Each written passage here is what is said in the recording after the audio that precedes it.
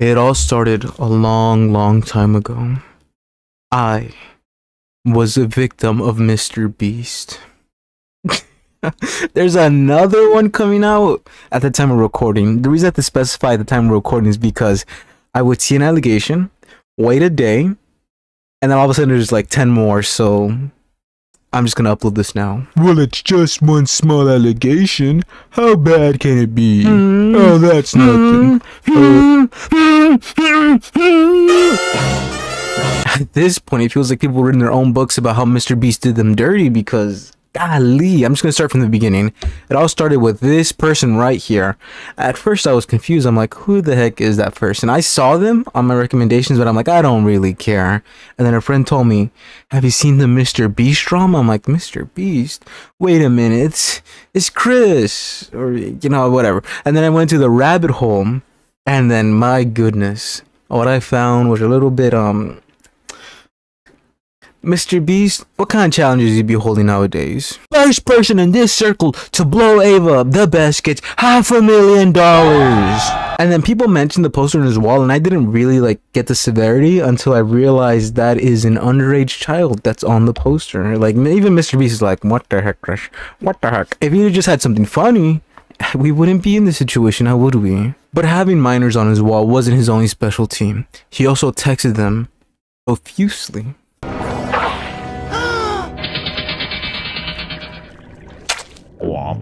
Lava's a weird person to talk about because they say they're not a victim, but they clearly are. And Lava right now is like, oh, I've seen the leaks. It's not as... It's bad. It's bad. But then he's like, but go after this person, not Chris. Go after this one instead. And I'm just like, dude, how are you not a victim? Like, what? These are some of the allegations that Ava's been accused of, but...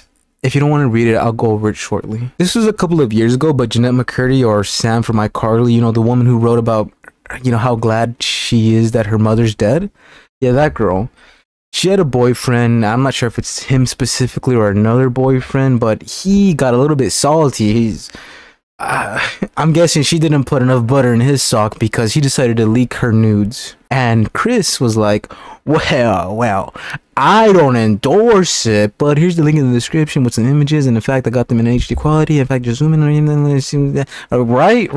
But the link's in the description if you want to see them. I mean, I'm not endorsing people to go look at somebody else's private business, but I know that, you know, people might want to see them, so it's there if you want it. He openly said, I don't endorse it, but here's the link to see the tatas just out exposed.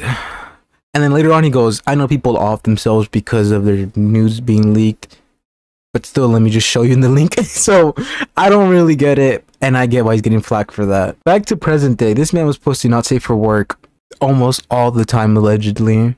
And this reaction is funny. It's like, oh wait, oh, it's hentai, never mind. Like, he sounded so disappointed. He also sent links. He sent Shadman links to be more specific. And if you don't know who Shadman is, like I said earlier, he drew a not safe for work image of this guy's 8-year-old daughter. That's enough to tell you that he's no good. He allegedly posted himself butt booty naked in front of the kiddies. You know, he just wanted them to see. He would make said kiddies call them Papa.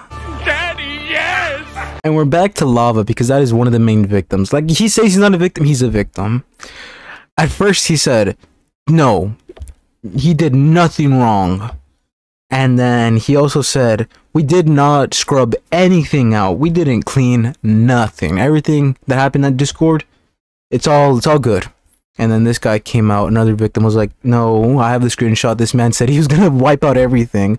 Anything not safe for work, blah, blah, blah, blah. So Lava came back later and was like, oopsies, I forgot, I forgot. I'm still not a victim though, even though, you know, I mean, if you said this when you were young, you're kind of a victim. Here's a couple of other screenshots. You know, he would make him call him, like he said, big boys. He would talk about how he loves his PlayStation to be 13 years old. I mean, if he's doing a Drake impression, he's doing fantastic. Well, actually, maybe he was just in a Discord server, and it was just those two minors. He didn't know there was more people. Maybe it was a server full of old, distinguished gentlemen. You think this is funny? In a cosmic sort of way, yes. Well, Mr. Funny Man, is this how you get your sick kicks? What? It's just an ordinary crabby. Oh my goodness! Squidward! I'm putting on my spectacles right now and I'm spectating, and my goodness. You can tell that there's no one above the age of 18. Even if we say there's more people, these are 30 minors. Even then, they're still talking about it openly, like, look at this. You're fine as long as you're older than 7. Chris's rules above 7. Just know that he's a big old poopy stinky head, and you shouldn't just be behind him anymore. This is why Chris is my favorite MrBeast member. He reads me my Bible bedtime stories every day. He never misses it. But on to MrBeast, the man everyone's been waiting for. What am I going to talk about? The allegation that he steals people's clothes? What about the whole dislike fiasco where Keemstar was like, welcome right back into the news? I don't know his catchphrase. And then he was like, MrBeast has 500,000 dislikes. And then a couple of hours later, he's like, MrBeast did not have 500,000 dislikes. I was definitely not paid. No, he's pure as meth. That's MrBeast right there. He couldn't be any worse. What about Dogpack44? Am I going to talk about that? MrBeast faking his videos? They were fake? Of course they were fake! I mean, I don't really care that he faked his single videos. Like, if they're videos not including contestants or money, I don't really care that they're fake. Surely you'll talk about MrBeast and how he starved his contestants. How this one girl was just asking for food. She was like, please, the beast, please, I need nutrients, I need sustenance in my body. Only for them to be like, here's half a banana, which is... It's a little bit... It's comically evil. You want food? Well, here's half a banana. Bon appetit. It's like, why half a banana? why not the full banana? It's like, are the other workers eating? Are they starved too? Weakness of any kind completely revolts me. Well, I talk about how he fakes his lotteries and that whole mess where he encourages kids to gamble. Actually, yeah, I will talk about that a bit later. But I want to go over the video about Dogpack where he mentioned this guy called Delaware. Can you figure out which one of these is a sexual offender? You're right. It's the one with the black tape. No, in all seriousness, can you make this guy look not more suspicious? This man came from the little old state of Delaware. That's why when you look up Delaware, he's probably going to show up. But he's not called Delaware because he's banned. He's called Delaware because he's born from there, which is...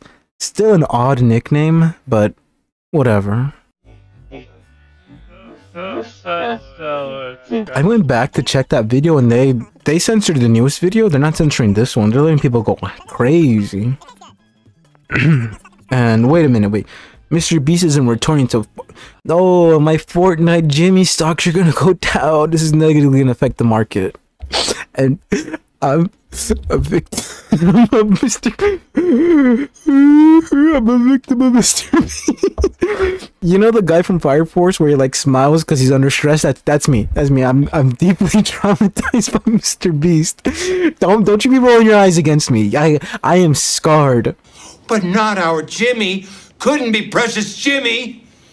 Stealing them blind. Yeah, I still have the MrBeast boxies as a doorstop, but look at this. My MrBeast ice packs. Worth 1,000 out of worth 2 pennies. Godly. What's wrong with you? That's just an ordinary shirt. Who cares? Oh my goodness! Yeah, saying you supported MrBeast is pretty much like coming out gay in the USSR in 1933. It's not something you want to do. The Red Scare? Nah. The Lavender Scare. But I couldn't help it. I was raised poorly. I needed the money. I spent money to get the money. I even talked about it in my video MrBeast a couple of years ago. At least I wasn't a poor sap that was eating MrBeast's box. What the heck? But enough about the chocolate scam. There's one other thing I'm really peeved off about. MrBeast, you really rattled my bucket. Dropping money 365 billion days. MrBeast, you never commented. What the heck? I was working day and night. I met your son. I met Mr. Son.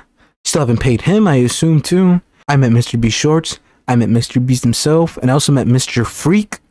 We don't talk about Mr. Freak. I forgot which day specifically, but someone commented, you will get to see MrBeast. I will contact him post-haste. Honestly, I wouldn't be surprised if that's one of Chucky's ult. Because Chucky is everywhere. If you need a MrBeast meat writer, he is right. He cleaned it all. There's no more to slop up, right? He's there. I'm gonna throw out this video as fast as I can because, like I said, if the more I wait, the more people come out every single day. Why, I work for MrBeast. What kind of fool do you take me for? He worked for MrBeast. He worked for MrBeast. You work for MrBeast. I work for MrBeast. Are there any more MrBeast workers I should know about? Meow. I'm out of here. I should upload this quickly because I'm getting a little bit scared. That box is writing a cease and desist notice.